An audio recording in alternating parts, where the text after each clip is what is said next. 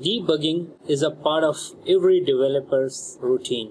While coding, you will take more time to test the code and fix the defects. Finding and fixing of bugs is called debugging. In other words, debugging is to identify the root cause of the defects. Visual Studio provides a lot of handy tools which help you to debug code in a better and nice way.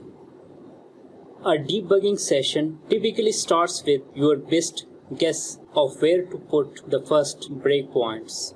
To check the flow sequence of this program, let's set a breakpoint.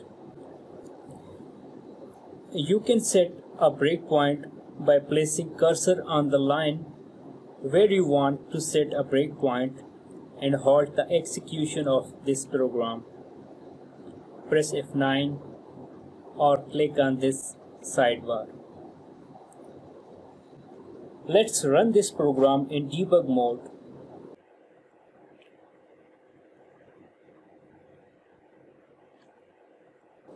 Here you can see the program flow is halted, and now you can make this program to flow line by line.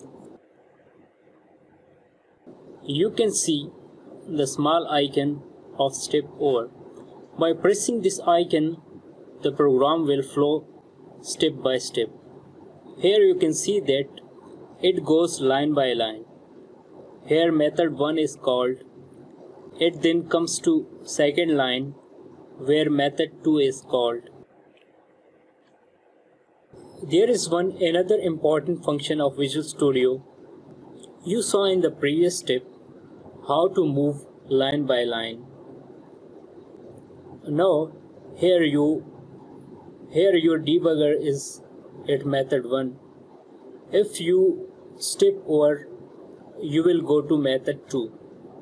But if you want to go inside this method 1 to do debugging and analyze the code inside method 1, inside the body of method 1, then what you will do?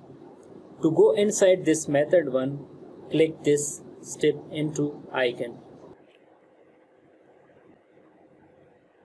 Now you can see you are here in method 1 and you don't want to go further here in the body of method 1. From here you want to go back from where this method was called. Click this small icon, you can see here step out. Now you have come back from method 1 and you are here from where you stepped into method 1.